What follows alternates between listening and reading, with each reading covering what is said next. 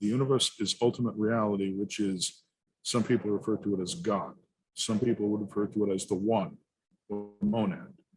The universe has its own much more powerful kind of cognition, where it literally apprehends everything at once. We get to sense and control the universe through the body. That's how we can have a metaphysical nature and at once have a physical nature, a physical body. Reality is telesis, which is a combination of energy and information. The information determines how energy is distributed in the terminal manifold. That's why telesis has to factorize itself into content and medium. And this is irreducible. You can't quantize reality any more than that. Okay, it can't get any simpler. What must the structure of that medium be in order for you to have the ability to bring observer and percept and percipient together in a perception? What must that medium be? And that's what the CTMU answers. Everybody comes up with great ideas all the time. The object is to interpret them in one unifying framework. Yeah. So the CTMU is designed to be that unifying framework or foundational language in which all of these other insights, as great as they are, can be interpreted together so that conflicts and paradoxes don't arise among them. Is the one thing that characterizes great art is the number of different ways you can interpret it. That means that it's very hard to maintain a stable correspondence between people, the observers of a work of art, and the work of art itself. Okay, its meaning ends up being ambiguous because when you add everybody's opinion of what it means, they tend to cancel out. This is what the mathematics is for, you see? It restores that cancellation. Okay, you've actually got a correspondence that you can put your finger on. Okay, so although I admit the value of the artistic interpretation aspect, because that's what really engages us, bringing all those different engagements together, that requires logic and mathematics. No ifs, ands, or buts about it. Both sides have their purpose, and they have to come together. As it happens, however, the current tendency is towards centralization, the centralization of wealth and power. And now we've got this tiny little handful of no-goods that are basically trying to tell everybody else what to do as they accumulate all the wealth and all the power for themselves. That negates the entire purpose of the universe. It kills the point. All right, so we need to spread things around. We need to have more of what is called individualism, decentralization, as you put it, instead of centralization. Are they going to let the telic recursion of the rest of humanity come to fruition and give humanity what it wants? Or are they simply going to continue with their ongoing agenda of accumulating more of the wealth and power for themselves? You eventually choke off telic recursion. You stop the intentionality, the positive intentionality of other people from ever coming to fruition. That's what they're doing. Okay, so if there's no means to stop them, all right, then we've got a problem. Very few of these people appear to want to restore that balance. They appear to want to get richer and richer and richer, thusly making society more asymmetrical and more unbalanced. That's a problem.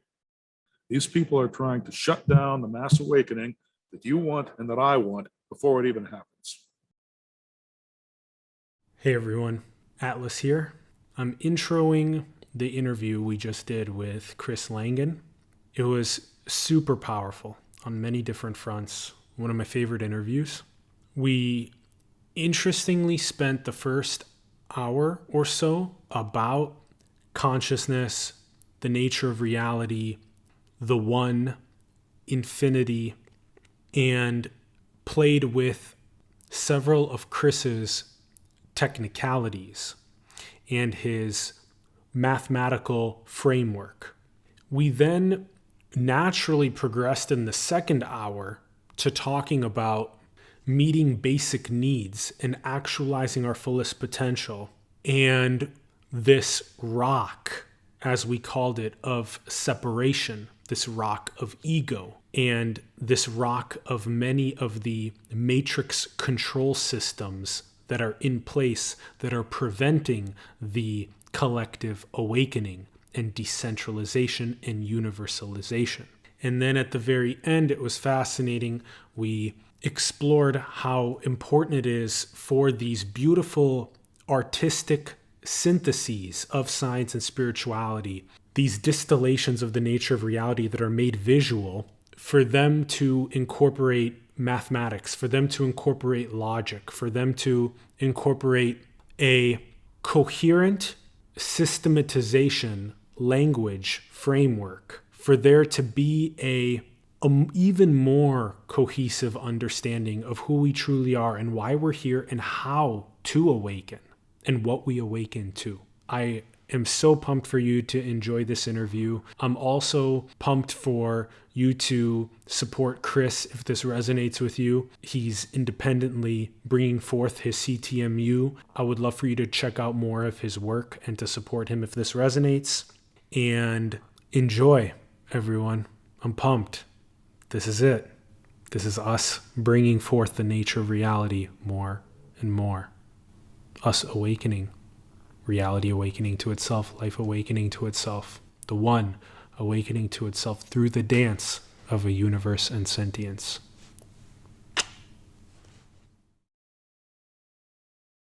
Now, the way I understand it, you want to talk about just generalities, more or less?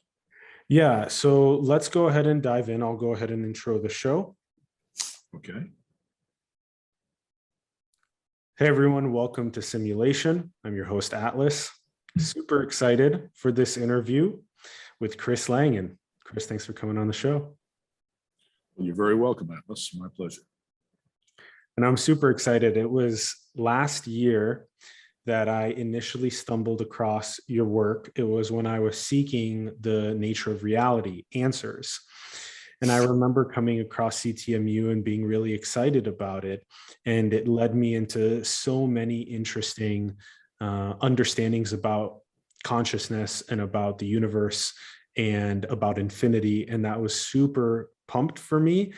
And then I had messaged you interested in interviewing you, but back then it would have been a lower quality interview given today, 1 year later, what I know. This is going to be really epic with my realizations and my conviction. And so I'm so excited. And actually, it was because Kurt Jaimungo, who we also had on the show, he had interviewed you. And then I had mentioned to him that I was so excited to interview you and that he linked us up with Gina and then again now with you. And so I'm jacked. I'm so excited. All right. I'm glad to hear it. Heck yes. So yes, like we talked about, I am interested to chat with you about, yes, the nature of reality, consciousness, infinity. And I feel like one of the best places to start is just going directly at the source of how the universe comprehends itself. And would you say that that's obviously cognition? It's a form of cognition, although it's not the same as human cognition. The universe has its own, much more powerful kind of cognition where it literally apprehends everything at once. But it does so through the eyes of all of its secondary tellers, which of course includes human beings like us. So how does the universe comprehend everything at once? Well, now, if I were the universe, I could tell you that. Unfortunately, just like you, I'm a localized creature within the universe. So my perception is usually limited unless I'm getting some kind of help or I'm occupying a higher form of consciousness. Usually, I can't see very far beyond my own locale. So the reason our consciousness is that way is so that we can survive on this level of existence. This is terminal reality, so we have to stay in touch with it. That means we can shift our focus, but our focus always has to be in terminal reality, at least when we're actually coping with threats, dangers, things that we want, things that we need to do. We have to stay attached to them, and that's what our consciousness is tailored to do. There are, however, higher forms of consciousness that it is very hard for us to conceive using just the form inside our heads. But if you can deduce, for example, that the universe has a kind of sentience, and that sentience is necessarily different from our level of consciousness in certain respects, then you may safely ascribe it to the universe because it's a matter of logical necessity. Cool. So where is the universe's sentience if it's not localized within the sentient creatures? It's distributed over everything in the universe. in the CTMU, the points of the universe are events, which actually contain states, interacting states. They interact in events, and these are the points of the manifold. The sentience of the universe is distributed over all of those points so that it misses nothing. In other words, people wonder, what is this higher sentience? What is the mind of God? What does it perceive? It perceives everything through every point. Okay, so the sentience is distributed across a manifold. Yes. You know what a manifold is, right? Manifold. That's one way of looking at it. It's also a certain kind of space. And you can ascribe properties to it. For instance, it's locally Euclidean in most cases, which means that we have something approximating Euclidean geometry in our separate frames of reference. And the conspansive manifold of the CTMU differs from ordinary manifolds in certain respects. One of those respects is, of course, point structure. I've just described points in a different way than most mathematicians would describe the points in an ordinary manifold. In an ordinary real manifold, for example, which is a manifold parameterized by real numbers, points are zero-dimensional cuts in the manifold. And the cut is something, of course, that has to be bridged from one point to another, or one section of the space to another, so that it can actually separate the space. That's what a cut does. But of course, then if you separate the space is not connected and it falls into pieces. Also, of course, a cut is of zero dimension within the space. It has no size. It doesn't take any space up in the manifold. Therefore, it has extent zero in the manifold. Now, if you add up all of those points, as we all know, a manifold consists of its points. It can be decomposed to its points. If we take the extent of all of those points and add them up, again, we get zero. So that leads to a paradoxical construct.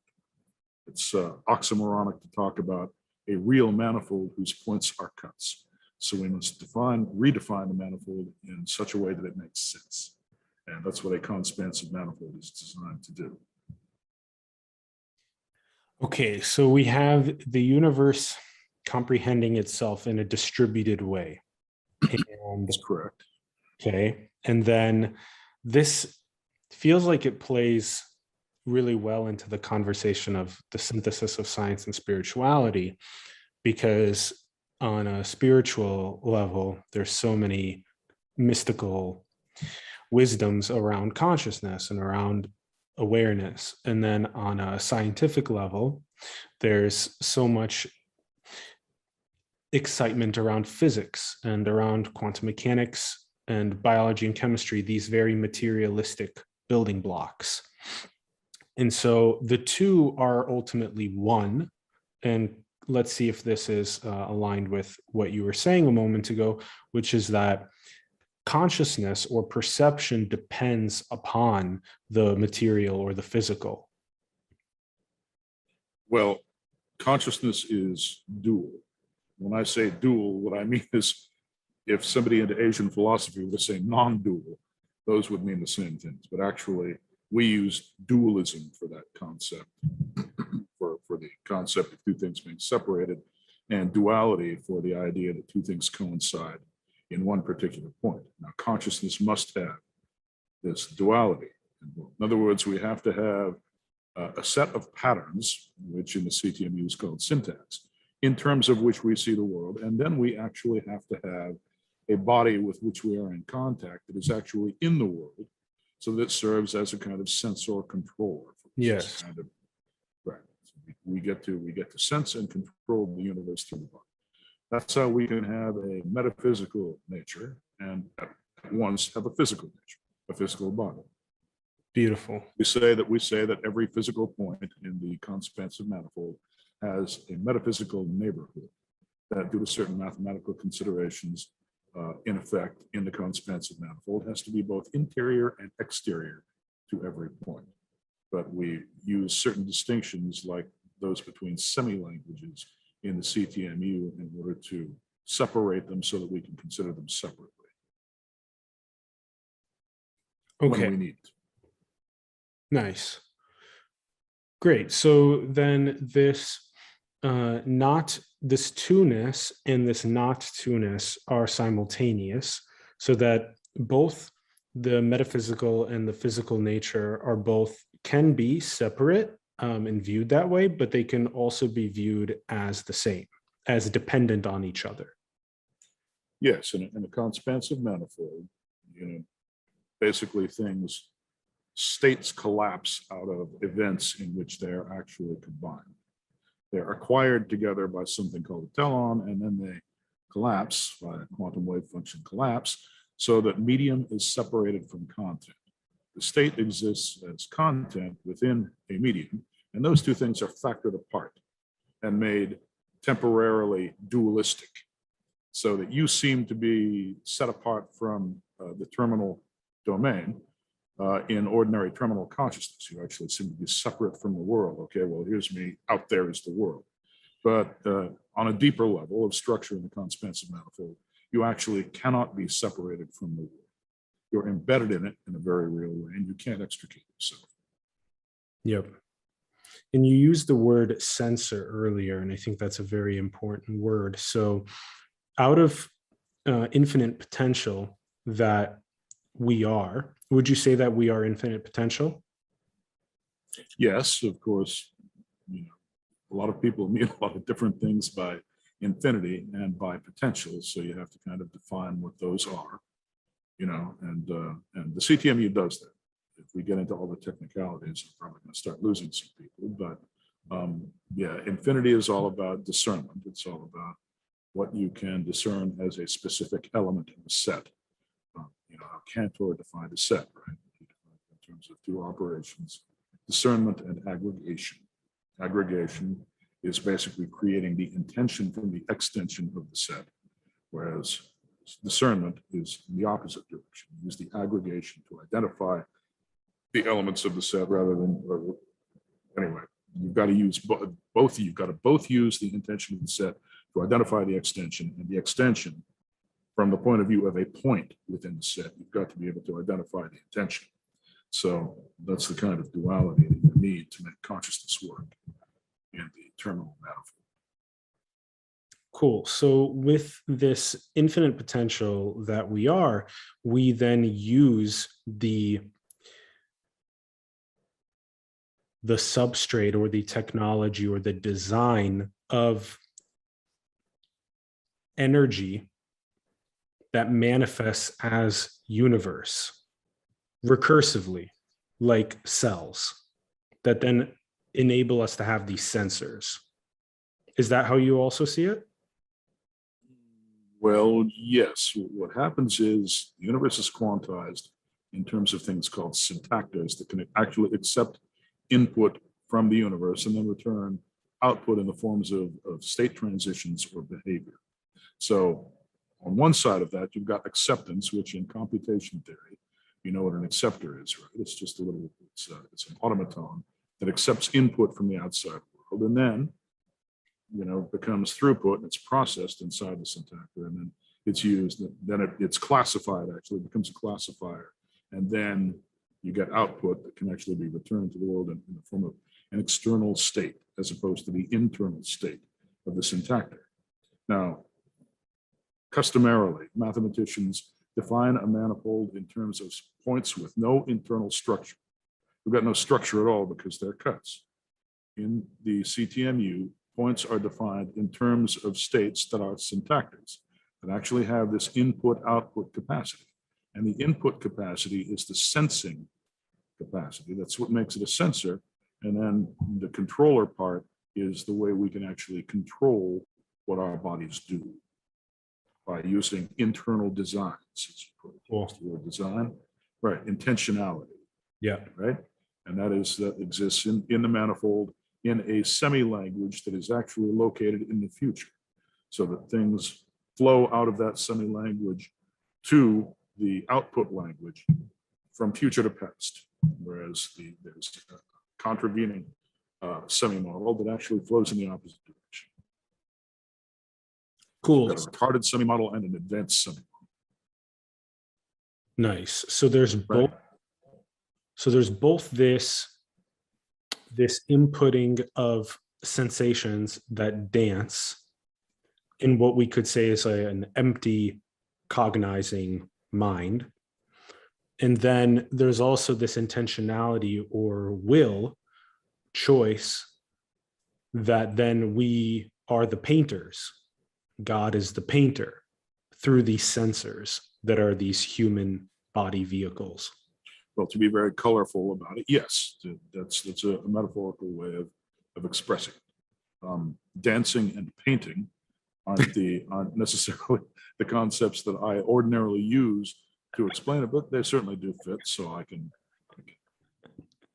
actually empathize with your term of expression. Do you feel like there's benefit of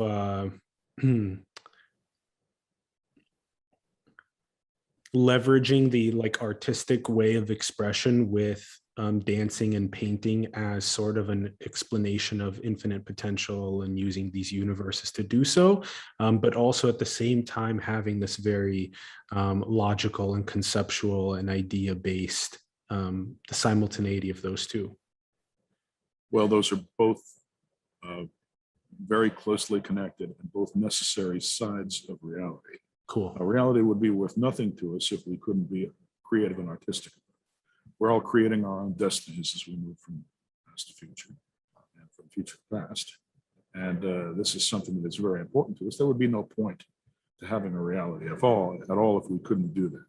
So this idea that the reality that the terminal manifold space-time is just some kind of theater in which inert particles bounce into each other and certain phenomena happen under the direction of physical law, that's not a world that anybody would actually want to live in. We actually have to have mentality, we actually have to have intentionality, and the other things that we know subjectively. And so the manifold of reality must be designed to accommodate, which unfortunately the Cartesian manifold, the space-time manifold, most manifolds as conceived by mathematicians and physicists do not. That's why we define the manifold in a different way in the CTMU, so that we can sense and control and perform the creative functions that we associate with actually living on this planet as a human being. Cool.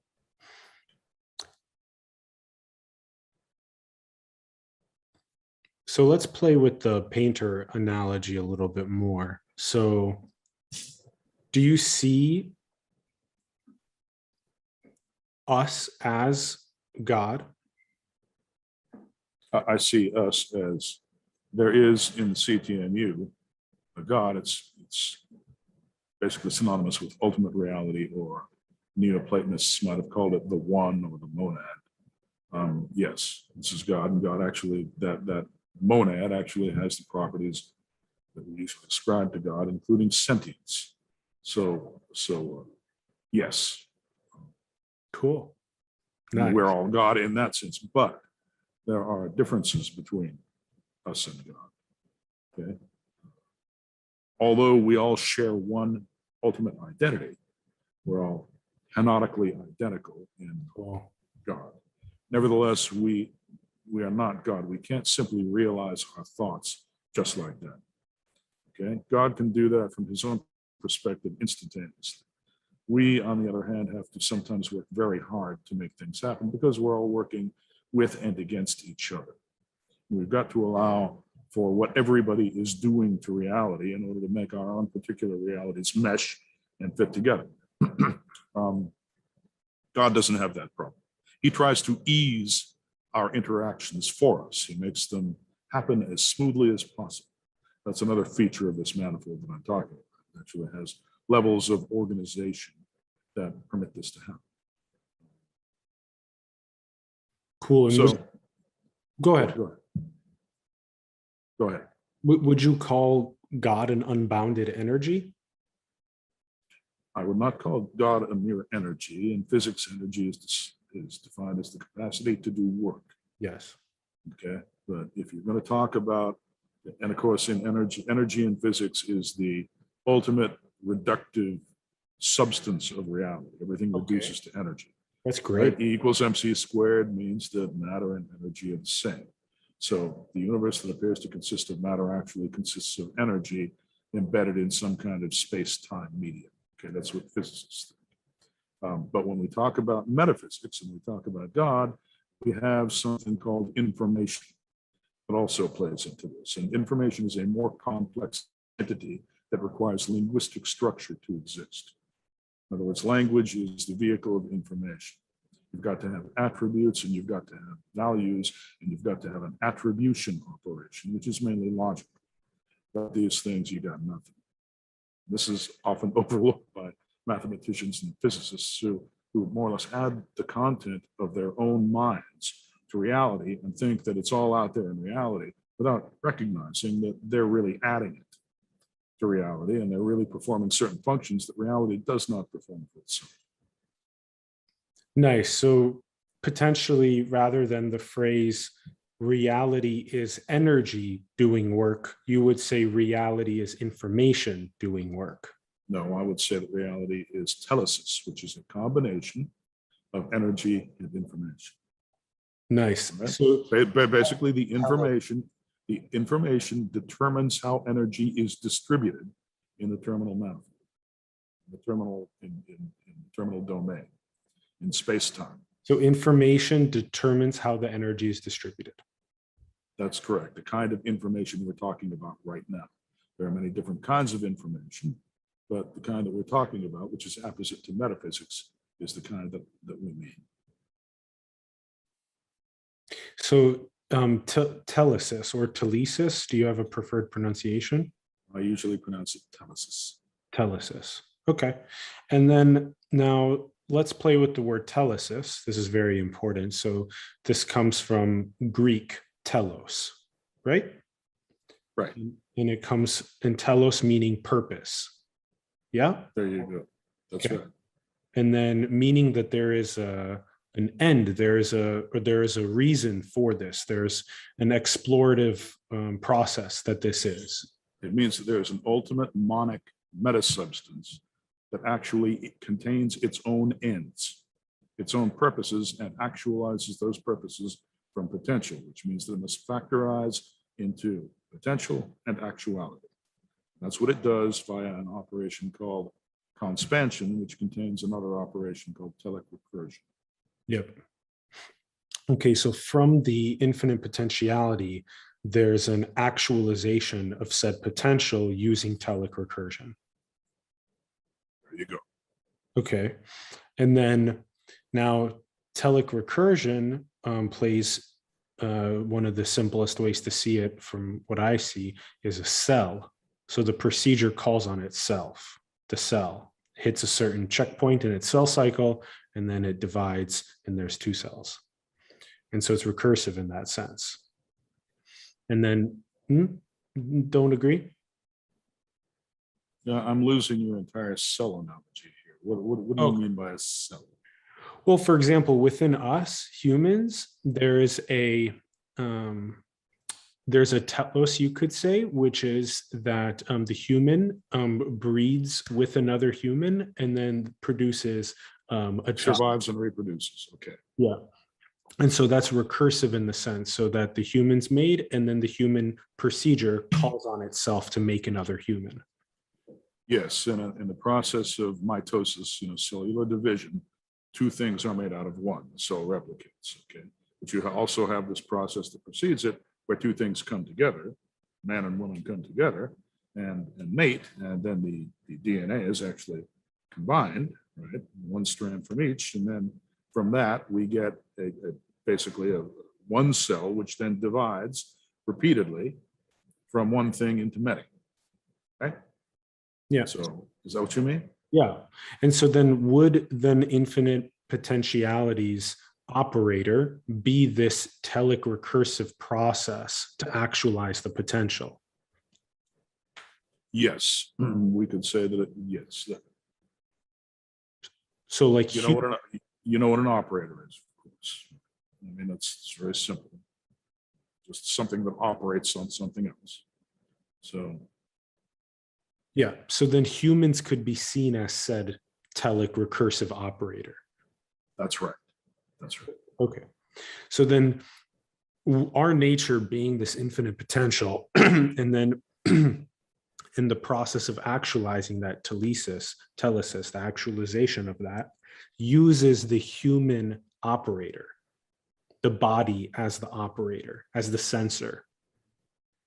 As the sensor control. You can divide reality into three levels: primary, secondary, and tertiary. And basically the telesis from the primary operator is being apportioned among secondary operators, who then sense it and control it, actually configure themselves as causal patterns that make things happen.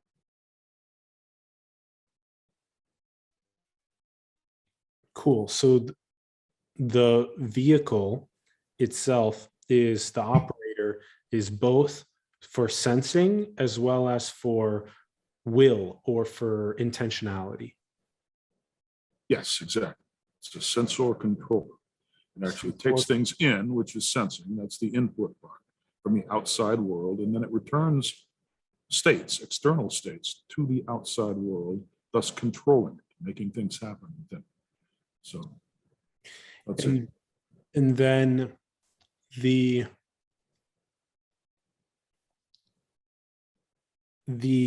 reality being information doing work, or telesis doing work, there's a feedback process of the sensing and of the intentionality that plays into the information. So that's all information. As I explained, telesis does not do work. Okay. Okay, to do work, you've got to move something through a medium. Telesis factorizes creating content in the medium. It actually generates the medium. It's not working on something within a medium. It's generating the medium and relocating things by rescaling them within the newly generated medium.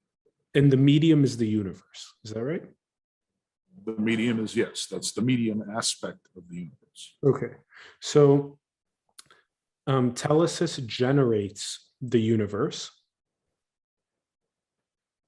Telesis has to be quantized in order to generate the universe. Okay, so quanta generate the universe, yes. Okay, so telesis is usually what we use to describe what the quanta of telesis are made of. In other words, what are they? You say, well, tellur, it's all great to talk about. Tell us, what is the tellur made of? Then you answer that question by saying telesis, right? But telesis is always quantized.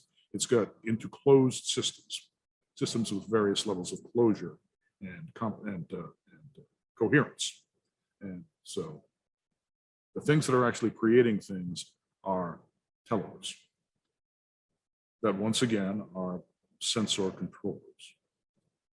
They take the universe in, and then they acquire that using a plan or something that they want to happen, which then takes the data that is received from the outside universe and rearranges it or organizes it into causal patterns that actually bring those things about. Cool. Well, cool. So it's fair to say then that the universe is the tool that we use to actualize infinite potential. The universe is not a tool. The universe is ultimate reality, which is, some people refer to it as God. Some people would refer to it as the one, or monad, right? Yeah.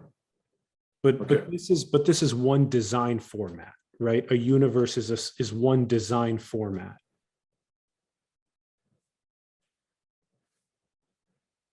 Okay, design format. Let me think about that for a second. The universe is basically something that exists unto and for itself. It can be a tool for itself. Yeah. Right. It can be a tool for you and me, to live our lives and to actually have experience, in the sense that we're parts of it, and therefore the universe is doing it for itself. Mm-hmm. All right. What we can't say is that telesis is a tool. It's not. Telesis is the monic substrate of reality, and it is something that is ultimate. It has that kind of ultimacy to it. So we've got to make sure that we understand it's just a set of priorities on how things happen. We want to, in the CTMU, you don't have causation in the ordinary sense. You've got something called metacausation that actually distributes over entire timelines. It's a whole new perspective. It's hard to learn how to think in CTMU terms. Now, basically, it's the way my mind works as opposed to the minds of most other people. I can understand how their minds work and what their picture looks like. People have a hard time understanding what the CTMU picture looks like. You've actually got to use terms in a different way. You've got to understand the structure or the meta syntax, as it were, before you can understand how the terms are properly used. So we're having a little bit of a communication problem because of the way we're using the terms. You've obviously developed the mastery of some CTMU terms, but the way they fit together can be tricky. You follow me? Totally. Yeah. And same thing with, I would say, other like spiritual and scientific language as well. Even a simple word like mysticism or yoga can be not understood properly. It just means becoming one with God or union with God. Right. Mysticism is also considered by some to mean non-duality in the Asian sense, right? Which is just the merging of things into one, which is precisely, as you said, merging with God. Yeah. Beautiful. So would you say that there's a process that God goes through, that sentience goes through, where there's like the illusion of separation, and that then there's a remembrance of oneself as the universe, as God? Yes, you could phrase it that way.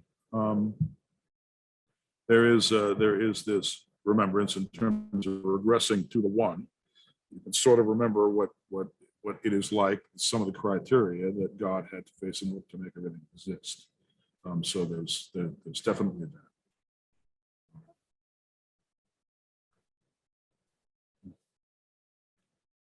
Would you say that that's a core component of the game? That is this process of sort of falling asleep to oneself as infinite potential and then remembering oneself as infinite potential?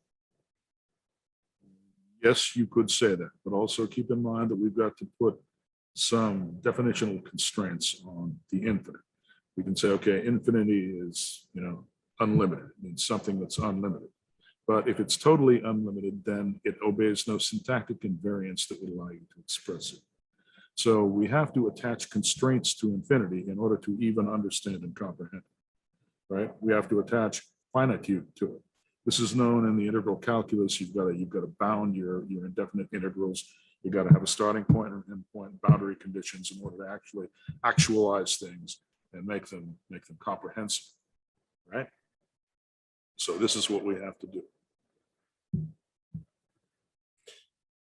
Cool. So you said that there's a monic substrate, one substrate. That's right. And that's what telesis is. Yes, telesis is one way to express the fact that there is a monic substrate to reality, that basically reality is one thing. Yeah. Right? One thing that contains many things, but in order to be one thing, it has to be monic. Yeah. So that's the way we satisfy that requirement. Cool. And then, of course, the fact that it is simultaneously many things, we use this relational structure called syndifionesis for that. We use a mapping called a mu morphism, which means multiplex unity, or many things out of one thing. Yeah. It's all about the mereology of the universe and its parts, their relationship. Cool. Yeah, amen. So we have a monic substrate that is purposeful in its actualization of infinite potential. Yes, it implicitly carries intention, form of intentionality. Yeah. It's self-actualized. It interacts with itself and basically forms intentions, which it then realizes. You can't start from the bottom up and take a bunch of things and say, well, somehow they come together and somehow they interact with each other, but I can't explain how. No, you've got to start with the connectivity. You've got to start with that monic oneness, and then you break that thing up into the parts that interact with each other, and it provides them with a way of interacting and relating to each other. Yeah. See, so you can't come at it backwards from the bottom up. You've also got to come at it from the top down. Right? You've got to do both those things simultaneously. And that's really what non-duality means. It's not what non-duality means for a Buddhist, for example, who has a much more simplistic way of looking at it, but you've actually got to have both of these things at work if you really want an explanation of non-duality. Totally. Like a simple, very, very simple way is like, there is a physical appearance of a glass of water, but it's also appearing to perception. Right. There's the simultaneous. And to have the perception, you not only need the glass of water, you need the medium in which it is embedded. In other words, I have to be able to see the glass. I have to be able to see the boundaries of the glass. And I have to be able to see where the glass is not. I have to see the absence of that glass in the surrounding medium. That's the only way that I can identify. And that's why telesis has to factorize itself into content and medium, right? And this is irreducible. You can't quantize reality any more than that. Okay, it can't get any simpler. Yeah. Okay, you can't say, well, on the one hand, we have states over here and the medium over there. No, you've got to relate those two things. And the only way to do that is on the quantum level. Cool. And so that plays deeply into entanglement, this simultaneity, the entanglement of perception with the object. Yes. When you quantize reality in that way, basically they're quantized together. The object and the observer, they're all together. Totally. Okay? They're united on the quantum level. Okay? This idea that you can take quanta of different things and then bring them together. What are you bringing them together in? I mean, what is that? What kind of assumption is that? Okay, well, I've got all these different things and I'm bringing them together. In what? In what medium are you bringing them together? What must the structure of that medium be in order for you to have the ability to bring observer and percept and percipient together in a perception? What must that medium be? And that's what the CTMU answers. It gets rather elaborate, as I'm sure you're aware. You have to have a metaformal system, and then you get into something called quantum metamechanics. And of course, you've got the simulation, self-simulation of reality as a function of all of the considerations we've discussed so far. So these are, it gets rather complex. This is mathematical metaphysics. This is not the kind of metaphysics that you may be used to, okay, where people get together and it's, you've got a nebulosity over here and they've got an ambiguity over here. And, they kind of get very touchy-feely about it. In the CTMU, everything is logical and mathematical. You've got to take these ambiguities, these touchy-feely things, and organize them mathematically. So that's what the CTMU is about. This is the problem that we have. We've got to understand reality, or we can't properly relate to reality. We have to know how we relate to it. Otherwise, we're never going to have the perfect world we want. Okay, we got to learn this. And then we've got to work to achieve the kind of world we want using that information. The CTMU is meant to bring everybody this information, cause kind of mass awakening and tell people who they are and what reality is and how they relate to reality. Right? That's the purpose. Cool. That's the CTMU telesis. Nice.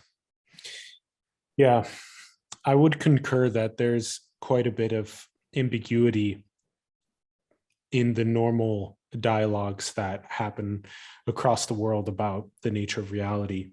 And it's exciting to have a mathematical, logical, precise way of sharing with people what is the nature. And and then that leads to, like you were describing, that leads to basically mastery over reality and having abundance in basic needs being met and actualization of everyone's potential. That's right. We have to understand what reality is in order to get what we want out of it. And we have to understand how we relate to it to understand how we do that. It's really right on the ground floor. And all these scientists and materialists who say, well, metaphysics is impossible, we can't really achieve that kind of knowledge. These people are saying, well, we can never achieve the kind of world we want. It's rotten. I mean, there's nothing truthful about it. Okay, it's dualism. It's the idea that we're somehow separate from the universe. It exists totally separately from us. We can never know it completely because we're just imposing our own mental preconceptions on it. So we can never really develop the relationship that we want to have with reality. That's what they're all saying. And a lot of these people out there that are trying to actually characterize the nature of reality labor under this pathetically wrong assumption. So the CTMU is meant to correct that as well. You follow me? Yeah, there's all of the ambiguity CTMU is aiming to help correct. Yes. There are a lot of, there are a lot of just plain erroneous assumptions and oversights that even very accomplished scientists and mathematicians labor under. Like separation. Like the nature of separation, that's right, and what it takes to overcome it, and how it actually, how we actually relate to the world. We see these separations, we see the separation between ourselves and the world. How do we get over that? What is that? What brings everything together? As John Wheeler put it, why one world out of many? In other words, we all have our own separate world. How do they come together into one world? Okay, it's about how we figure that out. That's what the CTMU is. It's the structure of that mereology, that overall relationship between us and reality.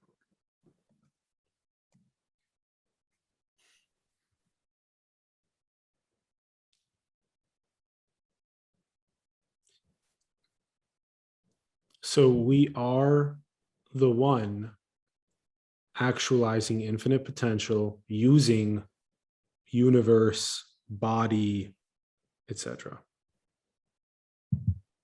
Well, yes, but as I say, once again, when you say we are using, okay, and we are the one, we're overlooking important distinctions. They're distinctions of level, distinctions of type, right, that we have to take account of.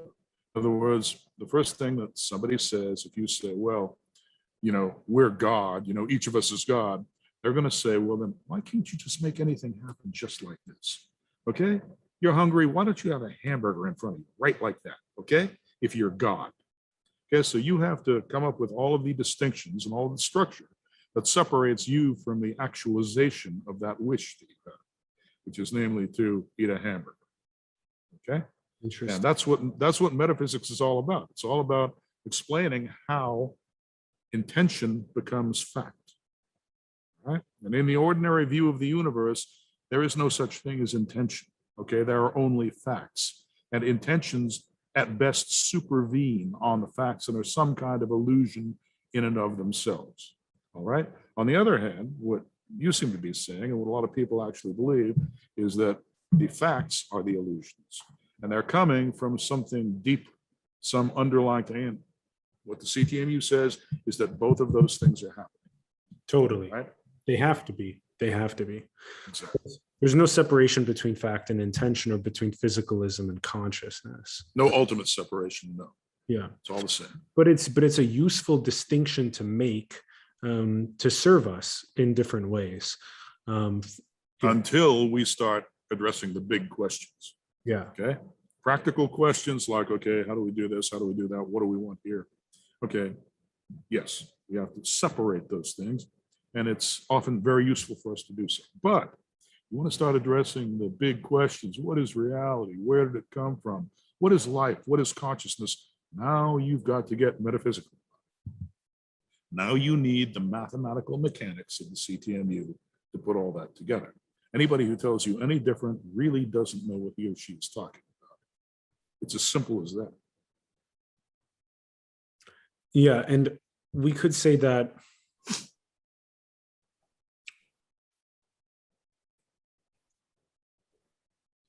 the different concepts and ideas that are within CTMU could be brought forth also through other similar concepts or ideas that are just called different words. Yes, well, the way I usually phrase that is that all of these ideas have value. Everybody comes up with great ideas all the time. The object is to interpret them in one unifying framework. Yeah. So the CTMU is designed to be that unifying framework or foundational language in which all of these other insights, as great as they are, can be interpreted together so that conflicts and paradoxes don't arise among them. Yep. Beautiful. I like how you said that when we say we are the one or we are God, that the first sort of distinction or little flag or asterisks to plant there is that, well, if you are, then manifest a hamburger right now. Yeah, I like that. It's a very simple one. And then we could say that, well, in 200 years, 300 years, when we're closer to the Star Trek future, that we can use this mass energy equivalence to go ahead and turn a pure hamburger right in front of us as needed. So we are approaching said ability. Well, we're not necessarily approaching a mass synthesizer that you can actually just feed generic molecules into and it will produce a hamburger. We may be more than a couple of hundred years away from that. But the universe is what does that. And the thing that is confusing about it is that the universe does make it possible for us to get what we want. But it's not quite as easy as it looks because, the universe is a complex place. That's part of what makes it so satisfying to us. I mean, here we are surviving in it, and we're actually getting things done despite all of its complexities. So the complexity is part of what we have to accept. It's a part of life, right? But in order to deal with that complexity, we have to understand what it is, right? What it is and how it emerges or emanates into the world. That's the important thing. Yep. In other words, when you want a hamburger, you know the steps you got to follow. You don't have any money, you go get a job, you make a little bit of money, you put the money in your pocket, you go down to McDonald's and you buy your hamburger. Then you eat the hamburger, okay? So there it is. It's just there's a few steps in there designed to accommodate the complexity of the universe. Even if we never get to a hamburger synthesizer, it will just produce your hamburger on its own. Nevertheless, the universe is making it possible for us to satisfy this intention, you see? Yeah. Cool. So then part of the shift into abundance and maximizing our potential is to have a more decentralized or universalized ability to manifest intention. Yes. If everybody was highly intelligent and wanted to play along with each other by the rules, according to the golden rule, shall we say, the world would be a much better place. As it happens, however, the current tendency is towards centralization, the centralization of wealth and power. And now we've got this tiny little handful of no-goods that are basically trying to tell everybody else what to do as they accumulate all the wealth and all the power for themselves. All right, that's not an ideal world at all. Actually, that negates the entire purpose of the universe. It kills the point. All right, so we need to spread things around. We need to have more of what is called individualism, decentralization, as you put it, instead of centralization. See? Everybody has to take responsibility for human destiny. It can't just be put in the hands of a few filthy rich oligarchs, you see? Who look upon everybody else as an animal or some kind of a stimulus response machine or a consumer automaton, okay? We've all got to take responsibility. We can't just dump it in the lap of some filthy rich, oligarch who then is going to do things his way. And then when we're dissatisfied with the results, and we certainly will be, because his interests come first, all right? Then, there's no point in complaining about that. We've all got to take responsibility, all got to become highly intelligent, educate ourselves to that effect, Learn what reality is, learn what we are, learn how to cooperate with each other, and then everybody gets what they want. See? That can be done. That telesis can be fulfilled within the universe. Okay, but humanity, human destiny cannot be fulfilled with this centralization. We're going to have, one planetary global government, with this bunch of, these people live in bubbles. They don't understand what it's like to live in the real world. We can't have a bunch of creatures like that telling us what to do all the time. All right, that takes away our freedom. We can no longer actualize ourselves as we would otherwise do, right? Because they're constraining everything we do. Okay, they're control junkies, they're control freaks who are telling us, do this, do that, don't do that, do this. You know how it is. I mean, people need their freedom, right? We inherit freedom from the one, from God. So naturally, we want to be able to use it. You tell me how some of these potentates, these oligarchs, fit into that. You want to do what Joe Biden tells you to do? I mean, I don't see any sign that Joe or any of the rest of these people are as smart as I am or even as good as I am. I don't want to do what they say. I don't regard them as being good enough or smart enough to be calling the shots like that, right? So everybody has to take individual responsibility, and that's a big load. We've got responsibilities. And then as a function of those responsibilities, then we have rights and we have true freedom as a result of that. You follow me? Yeah, for sure. This is one of, I would say, society's favorite conversations right now, which is the decentralization or the universalization of power and of freedom. Right, but it can't be done without responsibility. Most of these people, for example, especially the radical left, you'll see that a lot of these people figure, to hell with authority, we're going to have, power to the people and the people are going to own the means of production, and let's have communism. And I realized that, communism really plays right back into the hands of the elite. You've got a centralized, party apparatus, and then you've got these high party officials that basically own everything and control everything. They are nothing but proxies for the capitalistic elite. Okay, these people don't understand that in order to have the kind of world we want, it needs to be some kind of a Platonic paradise where everybody is rational, everybody understands, everybody has compassion, everybody has empathy for everyone else, everyone is obeying the golden rule. Yet people are actually out there getting a job. People are incentivized. All of these things are necessary to have that kind of world. They don't realize that. They think, well, I'm just going to sit back and there's plenty of money. They could just print it up. So I'm going to collect the money. And no, I don't have to do anything that he's not doing. And so nothing gets produced. And when nothing gets produced, nobody enjoys himself. Right? I mean, that hamburger we were talking about, that's got to be produced.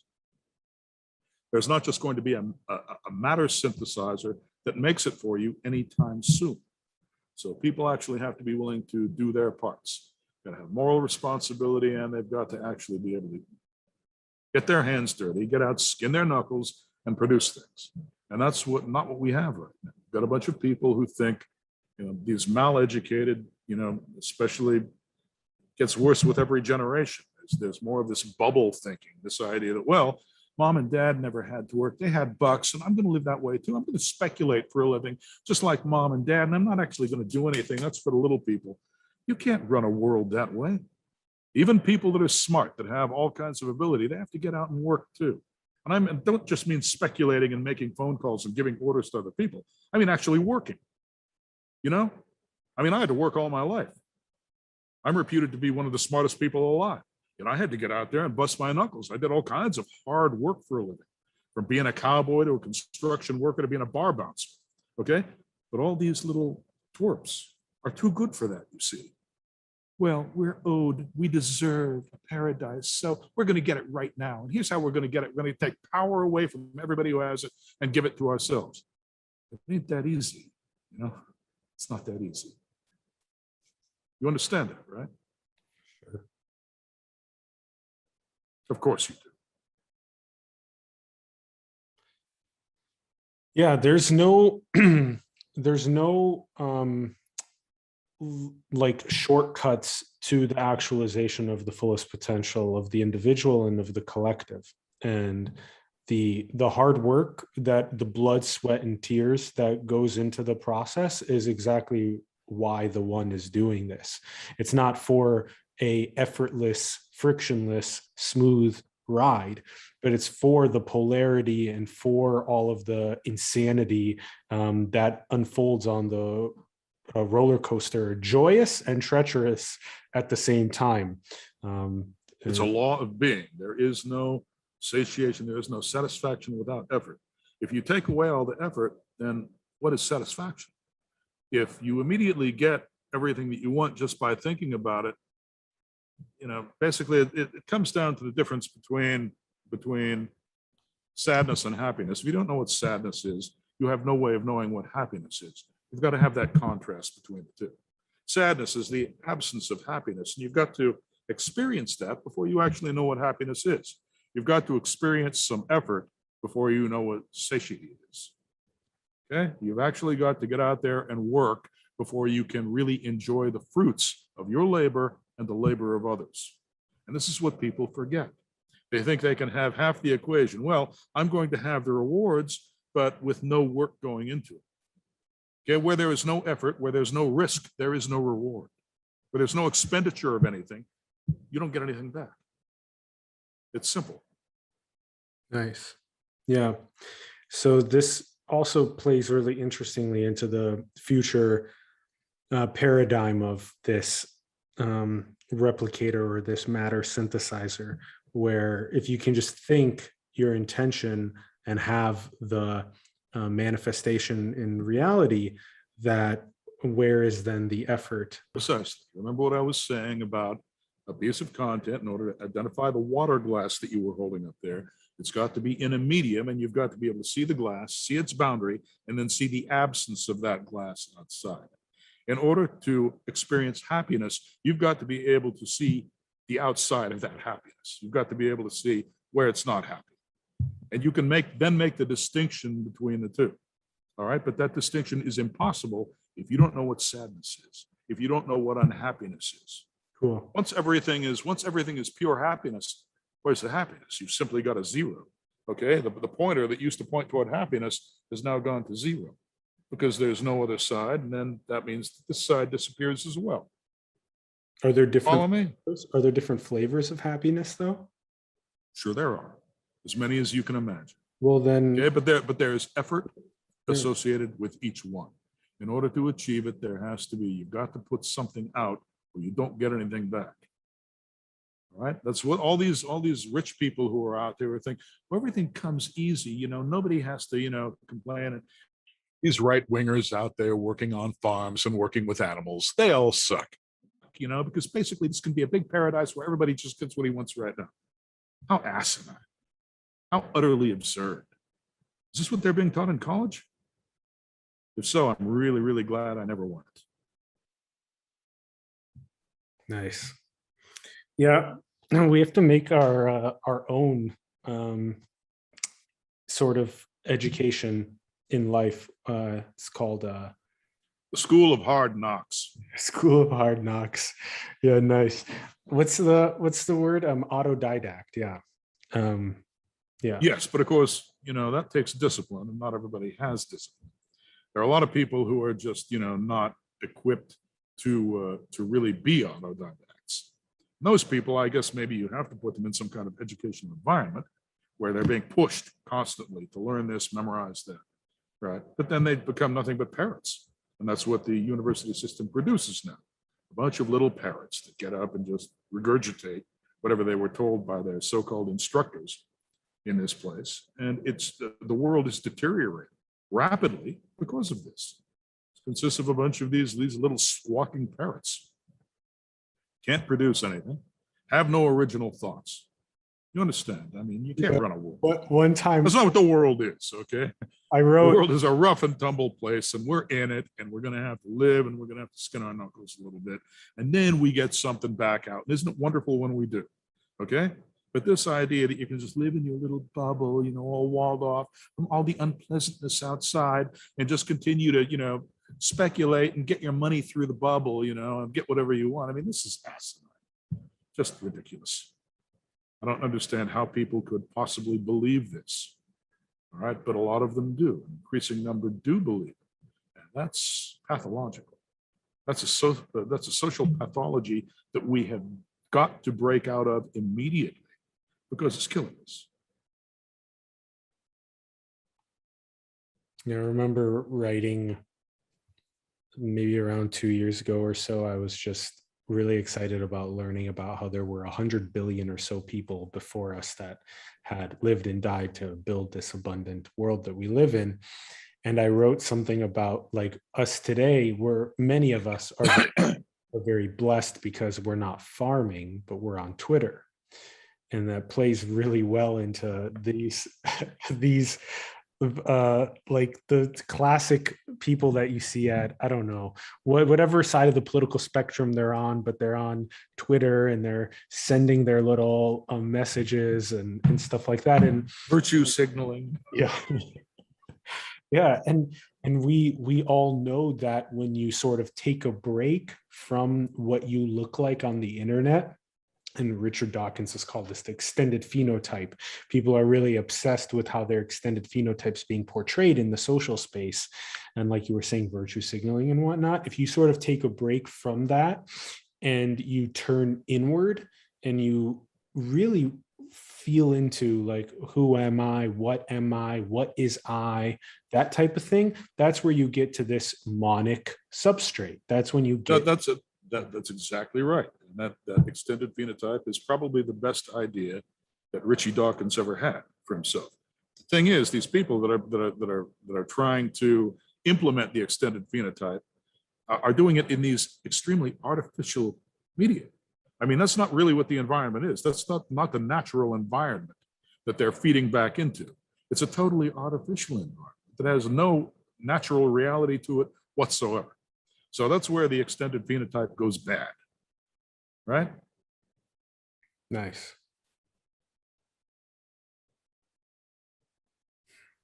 Yeah, because when you're just sending a message, a little tweet, you're playing in some sphere that has so many perverse incentives in it. Whereas if you're turned inward and you're there in like pure service to another human, like face to face, completely different feeling than being behind a phone or a computer and trying to prove your point. Totally. Right. And actually getting out into the real world with, a shovel or a pick or an axe, that also makes a big difference too. Mm-hmm. This digital existence where everybody just sits at a keyboard and taps away all day. If you don't know what real existence is all about, actually what it takes to really produce things, and you think that this is what life is, you have a terribly skewed picture of reality. Yeah. That's what so many of these people have. Especially like the phones and the computers that they are using. Or like the electricity that powers them and powers their home and powers their fridge and their stove and washing. No conception of what makes any of it work. Yeah, that type of thing. I would love for that turn inward to the one to also be a turn towards how the physical works and how to make basic needs available and universalized and actualize all of our potential.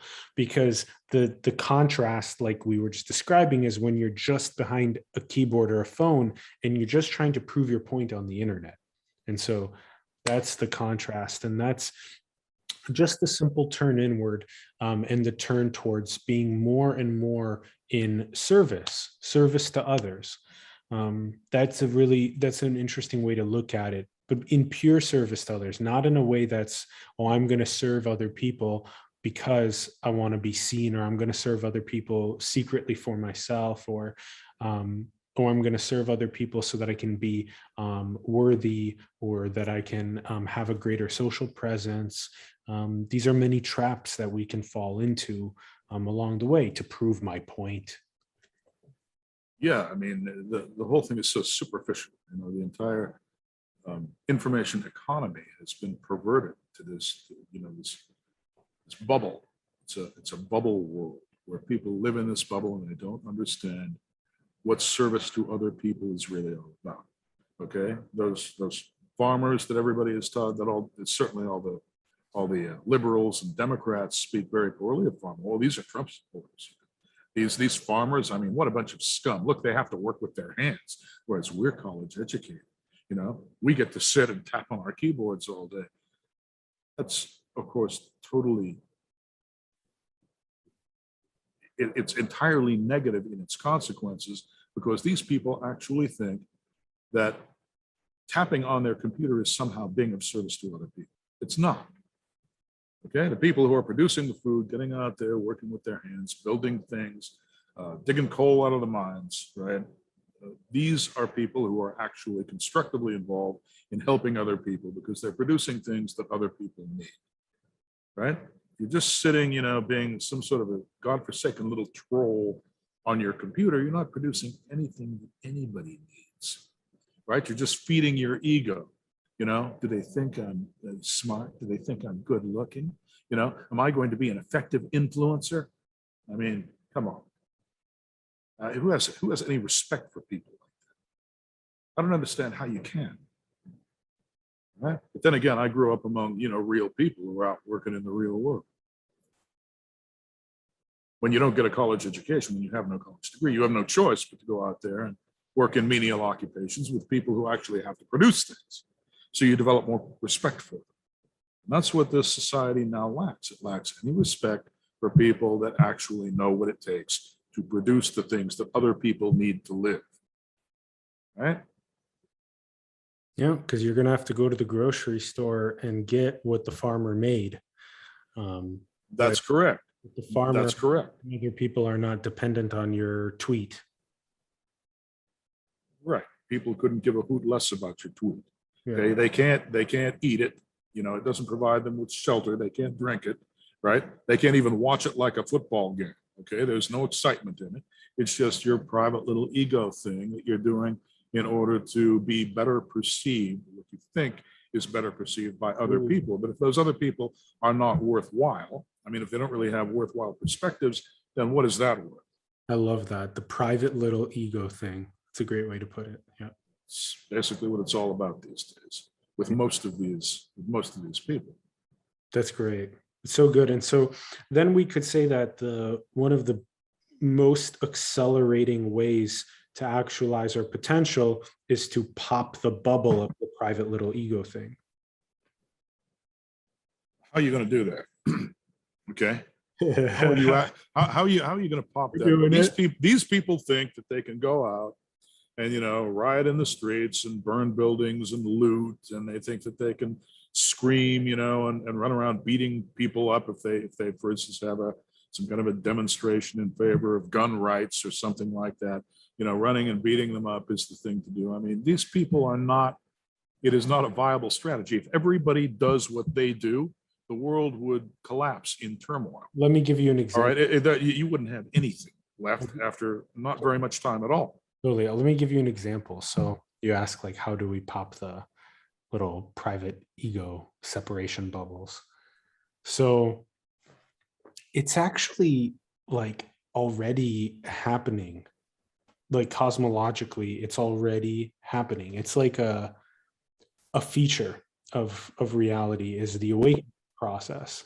And so when you look at a very simple catalyst, it can be something like one of the people that we were just talking about, for them to see someone else that has a greater degree of equanimity, patience, love, wisdom, discernment. When they see that type of person, when they see that type of energy, even though they may not themselves right away, I'm going to make that transition as well. That it's like the seed has been planted and that it does get watered gently over time. Well, it's nice when it does. Sometimes the seed gets planted. There's fertile ground in which to plant it. And sometimes it gets watered and nurtured and people wake up. but there are a great number of people out there who aren't waking up. Okay, they can see it all around them. They can see that there are people who actually perform necessary functions, for their own existence, but they don't appreciate that. They're phenomenally unappreciative. They've been to university and they know that really the cool thing is to have a lot of money, to live in a really nice house and, get things and have lots of stuff. And those people, the ones that are out there producing the food and everything, they're not with it at all. Who wants to be like them? I mean, they're sweating, they're grunting as they're out there working and producing the food. Who wants to be like that? And this is the way a lot of them think. And you can show them any amount of sacrifice on the parts of such people and they don't care. It's like water off a duck's back. Okay, and those people are a problem. We've got many, many of those people out there. Right? They have nothing but contempt for the people who actually do things. It's cool to be a socialist or a communist now, but this is basically the backbone of socialism. Everybody gets out there and does his share. Everybody gets out there and works. These people have no idea what that means. They think, well, it's basically about rioting in the streets, screaming and yelling, accusing other people of not doing their part. Okay, maybe we'll, become, members of the new Politburo when the new socialist utopia springs up. But they're not. They're not going to be. They're not. There's not enough room in that little Politburo for all of these liberals who think that they're going to be in it. Okay, they're not going to be in it. Somebody is going to say, okay, well, here's a shovel. You go over there and you dig that ditch and you do it pretty quick. Otherwise, guess what? It's going to be like the killing fields. All right. And we'll just eliminate it, because this is how a lot of them talk too. They've been talking that way for a long time. Communism is not a good thing. It killed between 100 and 200 million people in the 20th century alone. Okay, and these little kids don't understand that. I guess it doesn't get mentioned in the classrooms they attend, in the universities that they pay so much to go to, that their parents pay for them to go to. It's one of the most important statistics. I agree, totally. So it really feels like 200 million people, yeah, horribly killed, murdered, totally, on many occasions tortured. Yes, I would say that's something that we can't exactly ignore, but they're all ignoring. And we can also shift more of our civilizational conversation towards decentralization technologies. So the slow biomimicry of how plants and mycelium communicate underground to basically embed that into our social contracts. And so there is a big shift that's happening also with that, like just collective intentionality towards decentralization is another big way to actualize our potential. Yes, but of course that potential has to be realized in the forms of these people picking up garden spades and getting out there in the dirt and planting the seeds and growing the food and understanding how that feels. All right? Yeah. Well, everybody can't be a big shot that's pointing at this and that and telling other people to do that. Yeah, if you look at the people who think that they're entitled to live that kind of life, and you actually measure their IQs and you see what they've got upstairs, and you actually take a look and see what they've accomplished in their lives, you realize these people aren't qualified to tell anybody else to do anything. What are they thinking? They're thinking they're going to be in, the catbird seat, and they're going to be, calling the shots and telling other people to do the work, when in reality, they know nothing. They've lived in this little bubble all their lives, and they don't understand what it's actually like to get anything done. And that's who's trying to run the world right now. And that's why the world is falling apart. That's why our economy is going straight to hell. Yeah, two points there. Can't last. Yeah, 2 points there. One of them is that not all of the 2,200 billionaires around the planet are total chumps. And they aren't. Yeah. Well, can you point out a really productive billionaire who's gotten out there, worked with his hands, and actually produced something, as opposed to hiring other people from the best colleges and universities and pointing at certain things that they want done? Can you name a billionaire like that? I've been looking a long time myself for a really valuable, human being who is also a billionaire. Yeah, and I'm coming up dry. I'm coming up empty, okay? Because that's not what kind of people these people are. They're sociopathic, usually, narcissistic. Sure. I mean, they've got the dark tetrad going for them. You understand? I don't. That's why they're billionaires. I don't disagree that that what appears as the majority have the intentionality of the like the collection of materialistic possessions in order to flaunt a social status. I definitely don't disagree with that, and even furthermore, I definitely don't disagree with how there's an oligarchical civilizational dynamic that's happening with a control substrate for sure. But simultaneously, I don't see it only as, this was the second point, I don't see it as only grabbing a shovel and gardening or to produce food locally. I know that that was likely just an analogy that you were using, but I actually see like the person that is working like on the computer, but somebody that is creating like the decentralized fabric or social contracts through, you know, tech infrastructure. I see that as somebody that is also doing the work. You think tech infrastructure is decentralizing anything? Well, my last interview, the one that I had with Kurt Jamungo, was canceled on all Apple mobile devices. As far as I know, it's the first video that has happened to. oh wow, What they're doing, what these big tech people have it done go up by on creating their Apple? decentralized platforms is made it possible for themselves to censor anybody who's saying anything they don't like, and that's what they're doing. So Apple, Right now, is that a positive thing? So just to clarify, because I didn't know this, so Apple podcasts, iTunes, they did not allow the public. All of their mobile devices, the ones that use the YouTube app, have blocked my last video. All right, that's it. I mean, this kind of thing happens to me all the time. I've been deplatformed several times, hounded off various, you know, forums that are run by people who simply don't share my philosophical perspective. So it's very important for you to understand that these techie billionaires that are, you know, allegedly bringing all this decentralization, it's not decentralized at all.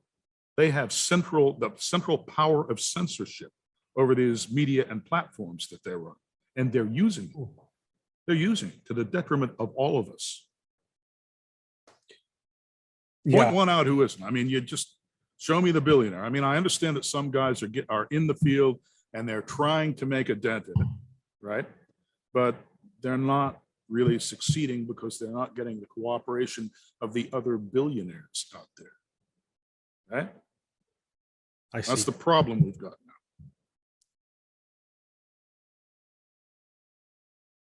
They've had it too good for too long. They did too little work. They got too much of a return. They got too much reward. And now they think that they know it all and they're the ones who should be calling the shots forever and telling you what to say and think. And among the things that they don't want you to say or think, among those things are the CTMU. All right, I've seen this happen now for about 30 years. They want you to have an artificially messed up view of reality and yourself because that's what suits them. They can continue to run the world that way. If you're not smart enough to stop them, if you don't know what reality is or how it works, you're going to let them continue to get away with this. That's why these oligarchs are consolidating all the money and all the power. An ever tinier handful of them have more and more of the world's wealth. You think they're going to give it back? Who's going to make them? Figure it out.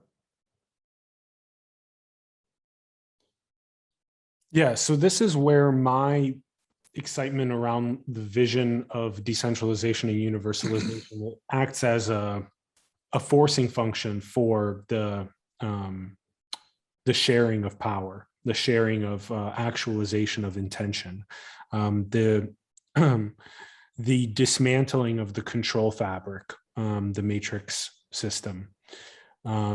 So anyway, yeah, that was really fun. We definitely passed a solid amount of time and energy on that, and it was really beautiful.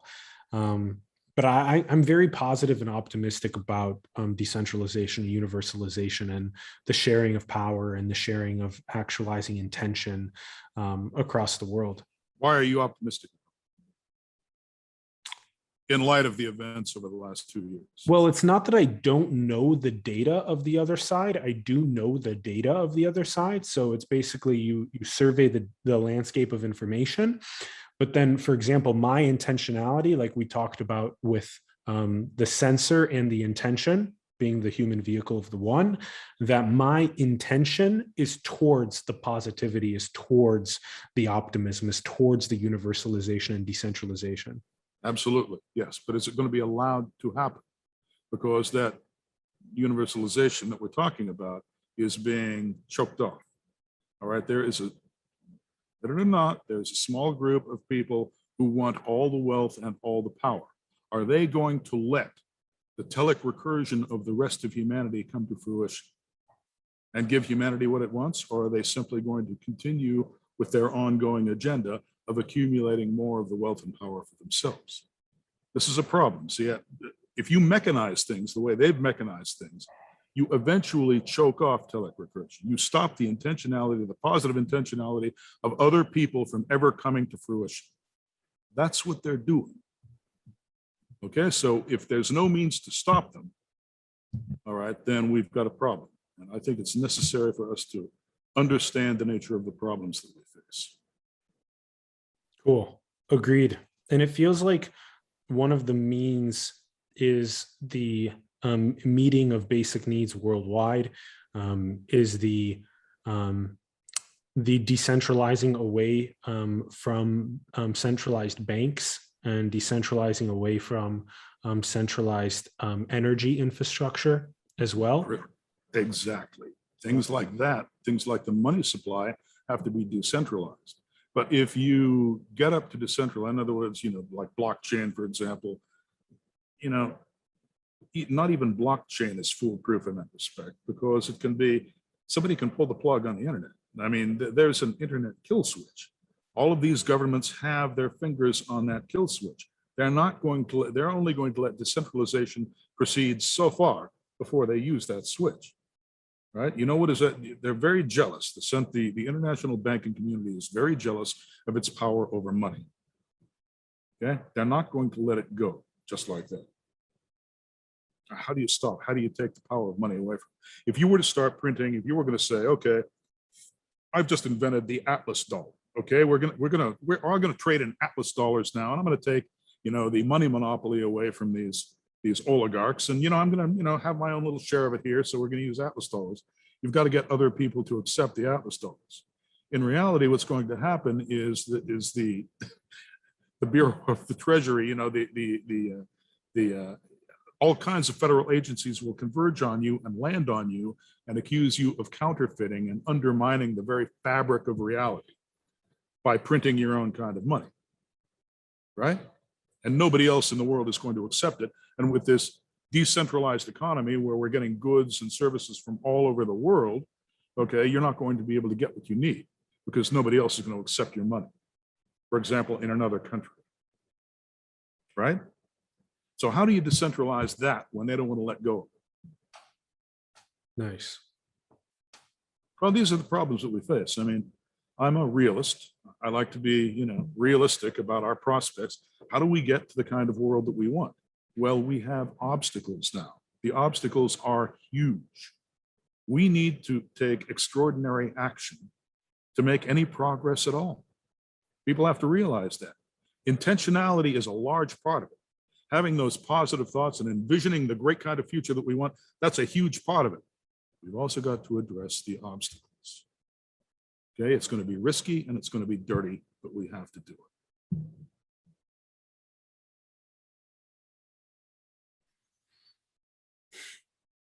Yeah. I wish there was a way to sugarcoat it, but there ain't. We have all kinds of history that we can look back at and see, these parasitic divergences have happened many times in the past, and they never lead anywhere good. Eventually, they lead to the dissolution of society and foreign invaders come in and take everything over. And then things are rebuilt on a different footing someplace else. We're out of someplace else. There's no place else to go and start over. Okay, so this is a juncture in human history that is very important to us. Okay, it's a singularity. We're either going to have a human singularity where everybody takes responsibility for human destiny, or we're going to have another kind of singularity. The tech singularity with all of these oligarchs owning all of the technology and controlling it. And if you let them put the technology in you, they're going to control you as a function. See what I mean? These are all questions that mankind has never been faced with before. We've never had to deal with that kind of question. We need to deal with that kind of question right now, or it's going to be too late. So from how I see it, Chris, I see it like this. The more that the individual turns inward, which is usually catalyzed by their basic needs being met, that then the individual figures themselves out as the one. And when they figure themselves out as the one, then every action that they have becomes infused with that knowledge. They become a Gnostic being. And then they work on the purification of their action to be more and more aligned with pure service to the collective. And in that process, what happens is their actions end up meeting the basic needs of other selves, or around upgrading the energy infrastructures to be more decentralized, more universalized ownership.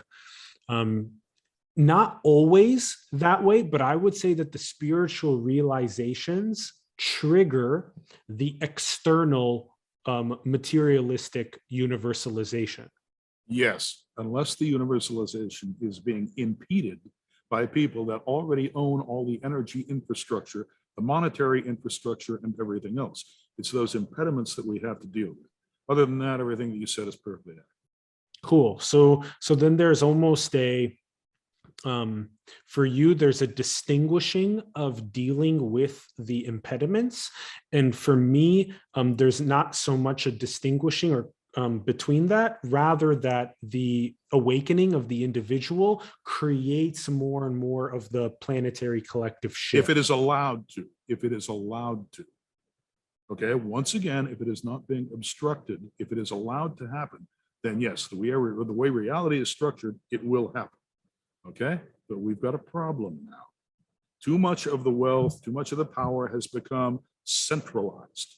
That centralization resists decentralization. That's what you call an impediment. And this is what we have to cope with. We've let it go too far, okay? This mass awakening that we need, it took too long. And these forces of centralization are moving too much faster. You follow me? And then this is the real world situation. I'm not just talking about a pair of perspectives, yours and mine. I'm talking about facts. You take a look at it, there are what we're living in now is a system called monopoly capitalism, okay? Not only is all the money and all the power centralized, but the markets are controlled, all right? Grocery stores all over the country are drying up right now because the food supply chain is drying up, okay? What is that because of? It's because the people that own the companies that produce the food are choking off the supply. They're doing it so that they can basically starve the public into submission. People are already complaining about it. They're going to be complaining about it a lot more.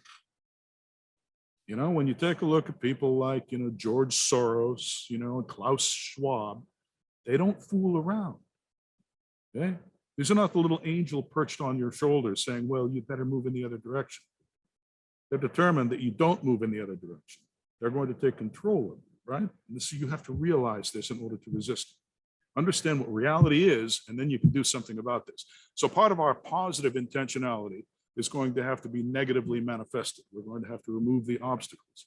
You want to get to point A from point B, and there's a big rock in your way. You either have to figure out a way around it, or you've got to move the rock. So that is what we also have to think about doing. It's not just the positive actualization, although that is exactly what the CTMU is about. You've also got this other aspect to deal with. They've mechanized causation so that now it's not so much about telic recursion, it's about what they force to happen. You understand? For sure. Yeah. Yes. So there's a natural force that is the cosmos wanting to know itself and to realize itself. And then there's what appears to be a more unnatural, artificial force, which is ego, which is control. Right, which is these 2,200 billionaires or whatever you want to call them. Some of them are trillionaires. Of course, they're not on the Forbes, richest people list, but they're there. Okay, and these people are used to having everything they want, and they're never satisfied. Okay, they don't know what it's like to do without anymore, and it takes more and more for them to even feel as though they're gaining anything. So they're sucking everything out that exists that we need into their own sphere, their own control sphere, as fast as they can. And we're just starting to feel the results. It's going to get worse and worse and worse. So in CTMU, this is called a parasitic divergence. Okay, they're basically in parasite mode. These billionaires, they don't work. I've worked a lot harder in my life than they have. I've created a lot more value to humankind, for instance, the CTMU, but they're stopping me from disseminating my work and getting it out there. Well, meanwhile, they're fattening like hogs. Okay, so I look at this and there's just no ifs, ands, or buts about it. All right, we have a problem. It's a bad problem and we have to solve it. It's not going to be easy and it's not going to happen overnight, but we've got to think along these lines. While we're positively imagining what our future should be and actualizing it using telic recursion, the power of our minds alone, of our intentionality, while we're doing that, we're going to have to start dismantling some of the crap that stands in our way. You see what I mean? For sure. Yeah. So for a long time, I thought that the elite were the kinds of people who, basically rational people who were going to cooperate towards this end. Let's restore balance. That's the way you get a sustainable society, is you restore the balance to things. Very few of these people appear to want to restore that balance. They appear to want to get richer and richer and richer, thusly making society more asymmetrical and more unbalanced. That's a problem. I'm curious, do you feel and see the simultaneity where everything that is already unfolding with the one is already both perfect, and there's also, like you described, this rock of like centralization and ego that's in the way? So do you see both at the same time? Yes, okay. I see the perfection of reality of its overall structure, but I also see the perversion of that perfection. Yeah, I was just by people who are using their free will, their own free will, to bind it in bad and deleterious ways. I was going to say, you just seem very polarized towards the rock. And I've interviewed people before that sort of see it both ways, in terms of they can see the perfection and they can see the rock at the same time. And those are very, that's high level simultaneity. That's really high level consciousness. Precisely. You have to be able to see both sides at once. Yeah. More power to the people that can see both sides at once. Totally. But if you're only seeing the positive side, you're not seeing the rock, and you're not admitting to yourself that it needs to be removed real quick, then there's a problem. Yeah. Here's what I would say about that, is just that it feels like your polarization towards the rock side of it may be a little bit, it feels very aggressive towards that. And I agree, it's very important to have a insight around the rock of centralization and ego that's in the way of the actualization of the universe. Do you believe in evil, Atlas? Do you think there's such a thing as evil in the world? It sounds to me like you're like psychoanalyzing me and saying, well, okay, I'm looking at you now, and what is the aggression in you all about? Okay, and to do that, it almost seems as though you're distracting yourself from the idea that there are any real objective problems out there that have to be dealt with. No, not at all. Is that accurate? No, I wouldn't say that, because I have this, I'm like feeling into the collective and feeling into the universe's intention. And what it feels like is that it's like a cosmological, it's like a clock in a sense. It's like, yes, like you asked the question, do I believe in evil? I believe and feel that the manifestation of the entirety of what we are is a rhythmic interchange between them. And that, very well symbolized in the Taijitsu, where you have the yin and yang, but they are inside of the monism. They're inside of the one. Right. Yeah. And so I would say that, the simultaneity of that is great. Like, for example, Chris, I love your analysis of the rock, and I think it's really important. And many of the guests that have come on the show have seen that. And it's really important, the really high level ones. But then also there's this, like, the rock is embedded within the perfection of what everything is. And the more that we sort of at a grassroots level inspire people to decentralize and to universalize and to actualize and to meet basic needs and that type of thing, with our intentionality, the rock almost also naturally becomes less and less of an issue. It's not natural. The rock is an artificial construct. You've got a very tiny handful of evil people who are determined to keep it right where it is.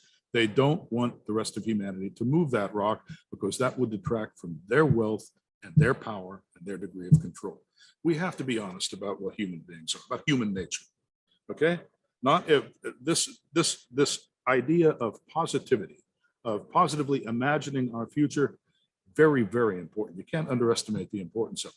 But on the other side, you also can't underestimate the importance of a small handful of no-goodniks who are trying to obstruct that. Okay? You can't discount one, and you can't say, well, just naturally, you know, the telic recursion, the positive telic recursion of humanity is going to succeed and it's going to win in the end. Well, it always wins at cost. Okay, and apparently this tiny handful of billionaires, trillionaires, whatever you want to call them, they're determined to make that cost very, very high. And if they make it too high, then we're not going to make it through the great filter. The species will actually come to nothing. Okay, we have to fight to survive. That's what the world of evolution is. That's what natural selection is all about. Every species alive has to fight to keep itself alive, right? And you've got to fight in the right direction. You've got to make your battles count. Okay, so that's what we have to do too. And now the enemy is largely within. Having defeated all these external enemies, now we've got an enemy that has sprung up within humankind itself. Interesting. Cool. So you're speaking to the need at a metaphysical natural selection level to like you said, that the rock has sprung up, the ego, the separation has sprung up from within, and now to polarize towards service to others, towards light, towards the one, towards God, towards no separation, towards universalization, towards that is the key. We have to polarize very aggressively towards that. Right. And there does have to be a touch of aggression. It's not just my aggression, although I do sometimes feel aggressive about this situation. Like it had better be everybody's aggression. Totally. Okay, because that's the only way it's going to succeed. I can sit here and feel as aggressive as I want to, and nothing's going to happen. Nice. People have to understand the problem so that they too can become aggressive about solving it. It's the only way it's going to get solved. Cool. Nice. That was a fun, like, second hour or so on that subject. I thought that was really interesting. I think we've been going for about 2 hours. It's close to 2 hours, I think. Yeah. A little under. The first was more about the nature of reality. Well, it was funny because the second was also about the nature of reality, but it was very, very practical in terms of what we see at a civilizational level, and less so about how the one actualizes infinite potential using universes and sensors and intention. And it's quite interesting where we played. Super cool, Chris, super cool. You know, the CTMU is very complex. It's not it's a mindset that you've actually got to learn. You've actually got to cultivate it in order to apportion things in the proper way, in order to get the syntax down. And see, my problem is when somebody talks about metaphysics, standard metaphysics, they're using a whole different syntax that I consider to be completely inadequate. That doesn't make any sense to me, which is why metaphysics hasn't really gotten anywhere in the last 2,000 or 3,000 years. It's why people are still looking back to Hinduism and Buddhism and, you know, early Christianity or the Hellenic period and saying, well, you know, that's when they figured everything out and we've done nothing since then. And it's true. It's because there are syntactic blockages. the syntax of standard metaphysics just doesn't support any kind of progress in the field of metaphysics. So I haven't been using that syntax for a long time. I've adopted a new syntax, which makes it hard for me to understand sometimes the viewpoints of people who use the old syntax, the one that has been proven time and time again not to work. So that's the way I would characterize my problem.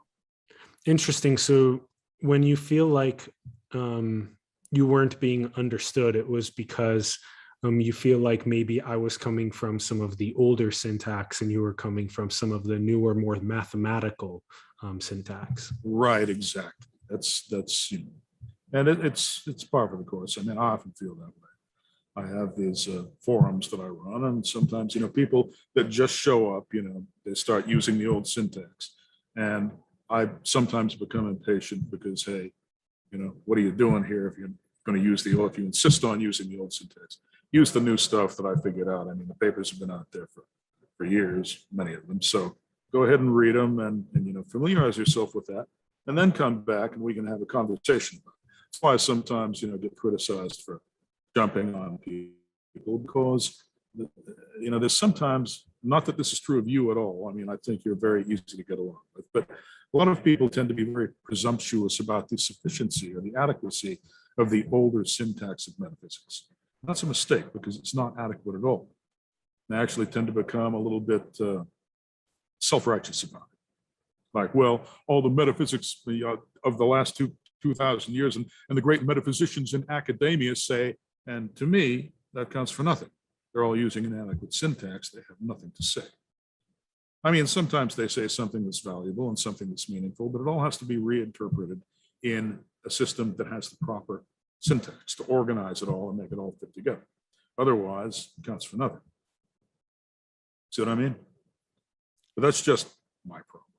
And we're trying to get over that by actually, making people understand what the new syntax is. They're talking, good sign is people are talking about non-duality and Buddhism and Hinduism and a lot of the old school stuff, and that a lot of that talk is productive, I think.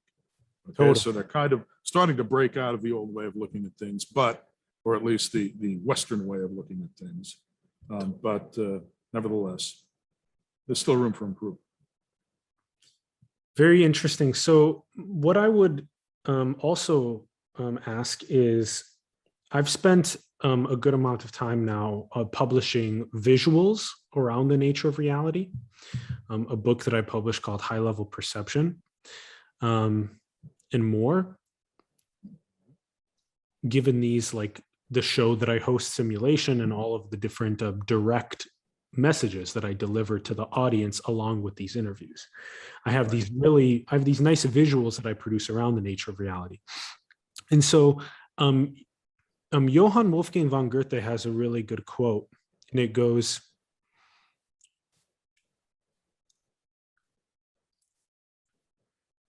metamorphosis,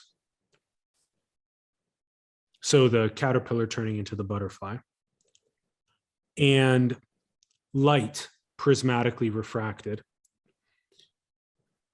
are indicators that the greatest educational lectures belong in the artist's sphere of work. So in a sense, how I interpret that is that what I'm doing with these visualizations of the nature of reality are things like if you take the one and you look at it like this white light, prismatically refracted into these 7 seemingly different levels of consciousness, let's say, or levels of perception that are all like Matryoshka dolls. So they're nested within each other. You sort of start at this very red, orangey, yellowy, matching the chakras, as has been said, that is a little bit more survival-based or ego-based, separation-based, and then it opens up to this green, blue, indigo, violet when you reunite with the one, when you awaken one, and that's recursive, like the Ouroboros. So you see, what's your take on the artistic side of it, the artistic visual side of it? Because you're very mathematical, syntactical. What's your take on the artistic, on the visual side of it, being able to deliver almost potentially a Michelangelo style of deliverance of the nature into the hearts of people around the world, rather than what seems like this heavy mathematical one? Well, there are lots of analogies that I have used that are, quasi-artistic that people could use to understand the CTMU. But one of the things that I have to say about works of art is that one thing that characterizes great art is the number of different ways you can interpret it. You will find as many different interpretations of a good piece of art as there are people who look at it. That means that it's very hard to maintain a stable correspondence, okay, between people, the observers of a work of art, and the work of art itself. Okay, its meaning ends up being ambiguous because when you add everybody's opinion of what it means, they tend to cancel out. This is what the mathematics is for, you see? It restores that cancellation.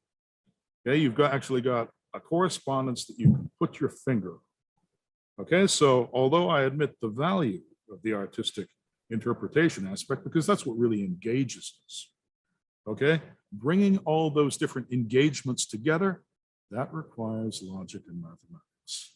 No ifs, ands, or buts about it. Both sides have their purpose, and they have to come together. Totally. So basically, the way that I would bring in your mathematical, logical side into what I was just explaining would be, well, how do you define the one or the white light? How do you define the prismatic refraction? How do you define the red, orange, yellow, green, blue, indigo, violet levels of consciousness or levels of perception?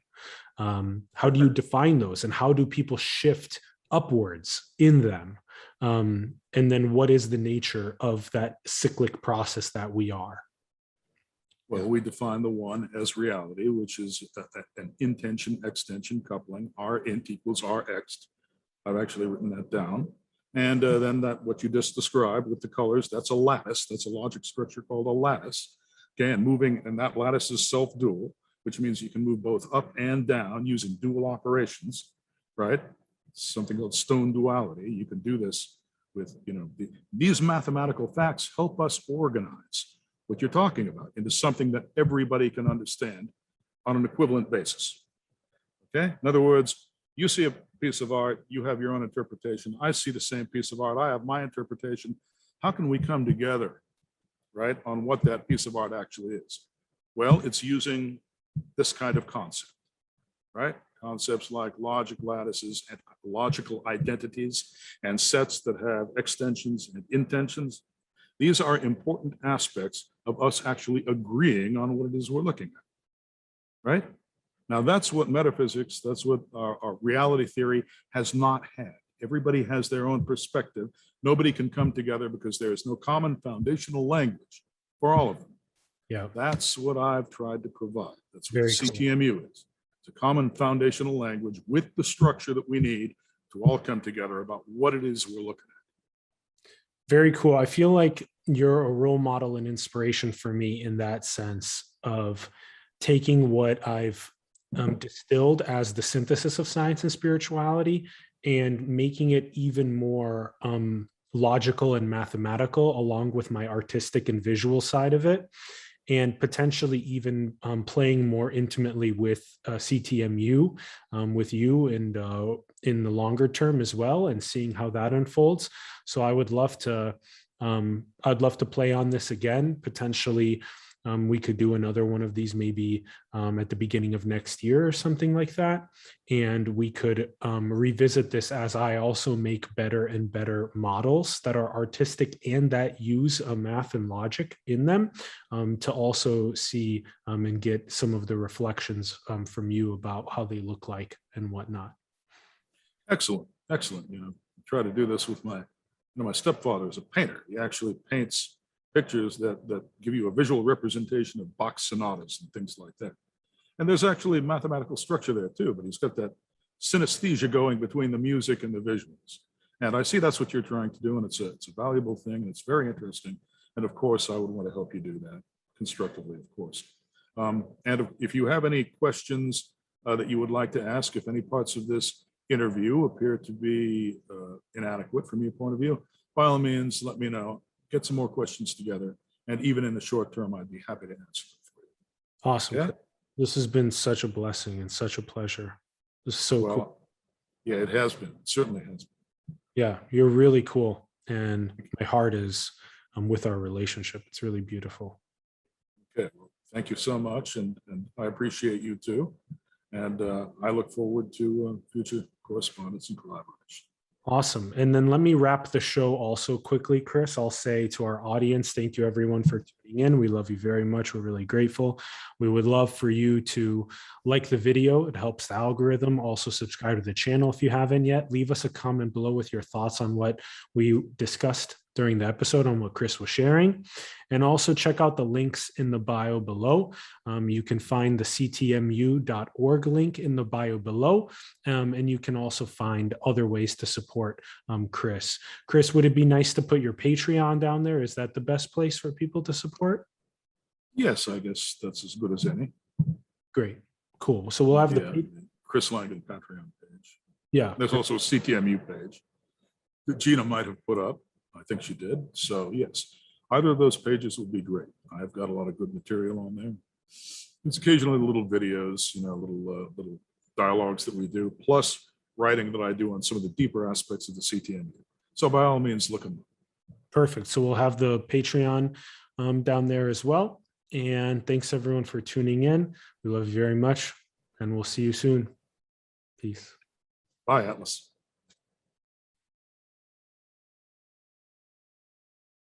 Really blessed by our relationship. And thanks for your inspiration on shifting me more towards the math and the logic side of things. I think that's really important. And also thanks for shifting me even towards the rock and being even more aware of the rock. I think that was another important. I've been becoming very aware of that rock lately over the last couple of years with this mask and vaccine nonsense. Yes. Actually investigating what is in the vaccines. This is a bad situation. I agree. They're not real vaccines. This is not a real crisis. The lockdowns are all fake. They're designed to destroy the economy. These people are trying to shut down the mass awakening that you want and that I want before it even happens. And this bit with Apple canceling the last video, actually blocking it from all Apple mobile devices, that's just a taste of what's to come. So understand, they're enemies of the mass awakening. They don't want it to happen. They want humanity to stay in the dark so that they can continue to run things their own way. And that's what I've been becoming aware of, and that's why I seem aggressive about it. I feel aggressive. I love you, and I love that vibration, actually. It's really insightful and important for us moving forward to actually succeed with this planetary awakening. It's perfect. Thank you. Excellent. So I really feel like, in a sense, like a younger, in a sense, version of you that's really excited about it from a scientific math perspective, but also from a spiritual consciousness, artistic perspective. And it's really beautiful. Well, I hope it's a lot easier for you than it was for me then. And hopefully for the next generation, right? For the little 15-year-olds right now that are excited about it,